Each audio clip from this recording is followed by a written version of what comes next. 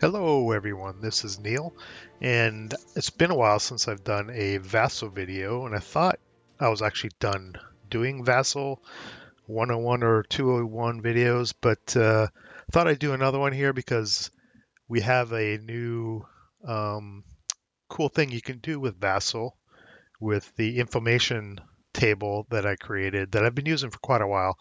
I created it just in HTML, and I kind of use it on my own. And I released the HTML recently, and but to use it, you kind of need to know some HTML and some CSS, which is cascading style sheets for the web nerds out there, in order to change it over to whatever scenario you're playing. You need to go in and actually edit the HTML, not necessarily the CSS itself, but the CSS elements within the HTML to get everything to work out right. But Kai Glans approached me.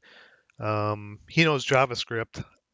I barely know JavaScript. I mean, I could get into it and tweak it if someone already wrote it, but for me to write code from a blank slate would take me a long time.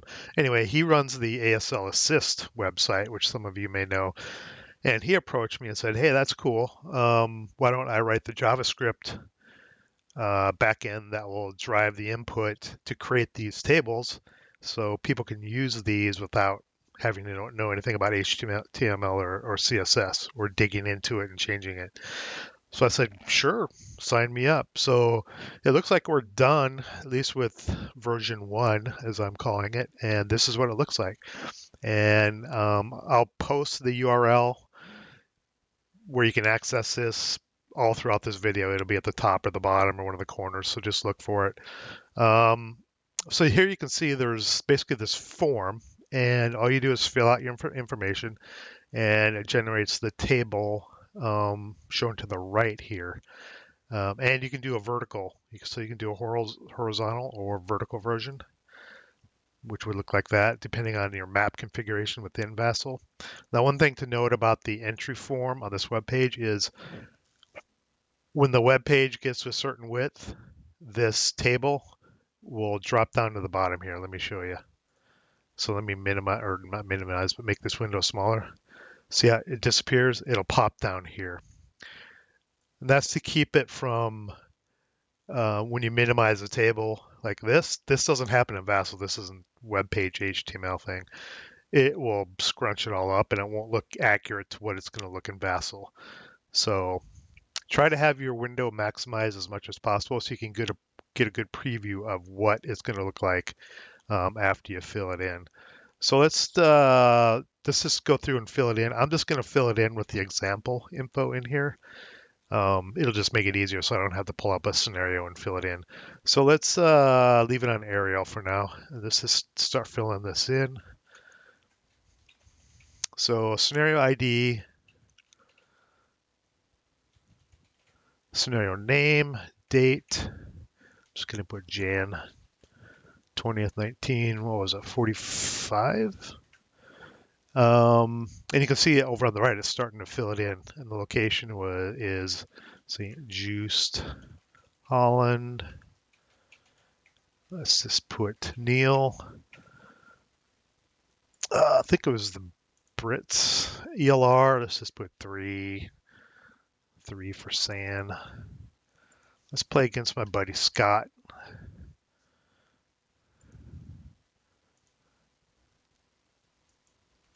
Three, 4, doesn't really matter.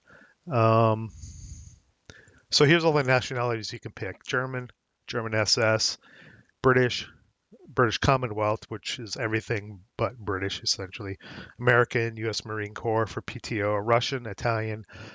Anything that's Allied minor nationality would go under this choice. Same with Axis minor. It would have just became too exhausting to list every Axis and Allied minor combatant, putting them in this drop down and including all their nationality logos, which populate the table up here as well. Japanese, French, Free French, Finns. And then we have some forgotten war stuff here: UN, North Korea, and then China. as well. And you can see as I pick a nationality, the colors on the table on the right will switch and the logo will switch. So you don't have to worry about where do I get this image? How do I change this color?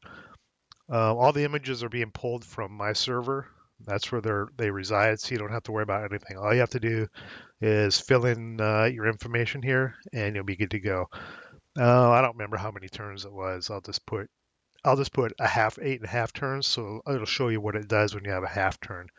So you can see it automatically puts in the half turn indicator, and it'll put in the end indicator in the cell as well. And then here I am just going to put a bunch of gibberish like this. If you click out here, it'll fill it in like that, and you've just built your template. So you've got scenario number, name, all the information, who's playing, who the combatants are, ELR, SAN. Got boxes for all your indicators for your game, phase wheel, and a turn track, and the victory conditions. I recommend don't going too crazy with victory conditions. I know some of the scenarios can have really long ones, so you might have to summarize it to get it to fit into the victory condition box. Now let's switch to vertical and see what it looks like. It should keep all the information. It just switches to vertical mode. Now, one thing you might notice on the bottom of the vertical mode, it includes well, I included it in my original template, obviously, because it's the website that I run. But if you don't want it, when you click on the vertical version, this checkbox will appear that says display bottom logo. If you click that, it'll get rid of it if you don't want to show it. If you want to leave it on, that's cool. But it also adds a field to show the date that you played it. So let's just put March 2021, and you can see that it'll keep track, or you can keep track of what day, month, year you played this particular scenario. Now, lastly, let's go back up to the font. Now that we have this built up, let's switch on. This is on Arial right now, so let's switch to Verdana. Arial and Verdana, everybody has that in their standard Windows build. Those are fonts that come with Windows. And you can see the fonts did change to Verdana, except the victory conditions box. That will always be Arial because it's small and compact, and I didn't want to mess with changing fonts within the victory condition box. Now, when I originally designed this info template, I was using Russo 1, which is a Google font. It's a font that gets pulled from Google servers. It doesn't reside on your machine. The problem with that is in VASSL, it does not recognize the import feature to import a Google font to display. The HTML render engine, as I've mentioned before, within VASSL is pretty primitive. It won't be able to recognize this. I'm going to switch to it, but the only reason it works is because I have the font installed on my machine. So you can download that font for free from Google, put it in your font folder, and it'll show up and it'll look like this, which is the font I used when I originally designed this. So if you create this template and you use it in your VASSL layout, and your opponent does not have the Russo 1 font installed on their local computer, they won't see it. They'll see the Arial version, most likely. This is what they'll see. But you'll see this if you have Russo 1 on your computer. So I'm going to put a link somewhere in here. It's not in this video, but I'm going to put a link in here with a link to the Google page where you can download the font, and you just dump it in your font directory, and you can start using the Russo 1 font. So with that said, I know I talked for quite a bit there. There's not much to it. You just fill in your info. You come down to here and you say show hide HTML. And there's all the HTML needed to create this. You don't need to look at it or worry about any of the contents. You just come over here and click copy HTML to your clipboard like that. And then you switch over to VASSL. And let me pull out a label. Any label, does not matter. Just pull one out. Right click, edit the label by right click and go label, and then you can go shift insert is the way I do it. There's multiple ways to paste your contents. I think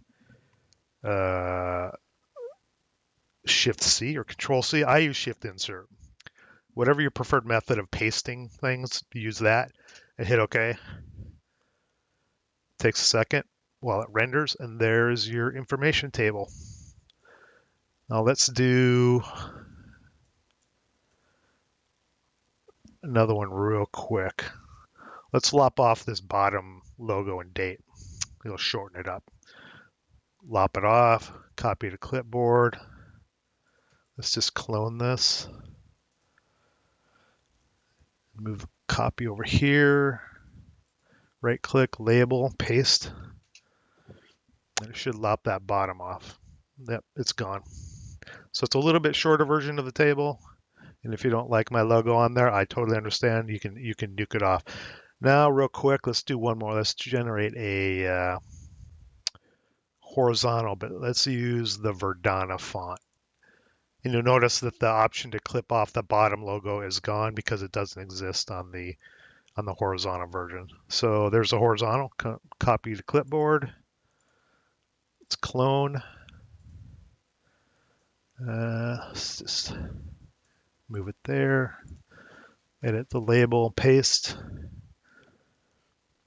There you go. That might be something you put at the top of a scenario. If you have like a one board scenario or a half board scenario, you might do a top version like that, just depending on your map layout. That's it. We made it easier for you to customize your VASSAL layout with not all, but pretty much most of the information you would need to play a game.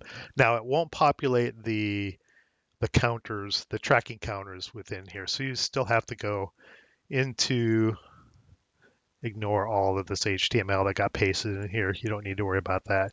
So you still need to come out here and pull your wind indicator, wind direction, and plop it in here, right? Or your phase track, you need to pop it in here. Still need to do all that, but that doesn't take long once you've got this set up. And when you plop your tracking counters in here, I recommend stripping all the labels off them. You don't really need them, and it cleans it up and makes things align much better. Okay, so there you go. If you have any questions or comments, put them in the comments below in the video, or you can go to my website, asl-players.net. There'll be a post about this, an article about this. You can post questions or comments in there. I appreciate any feedback you may give. Please subscribe. I'd really appreciate it. And it enables me and encourages me to keep doing videos in the future. And until then, roll low and use the template.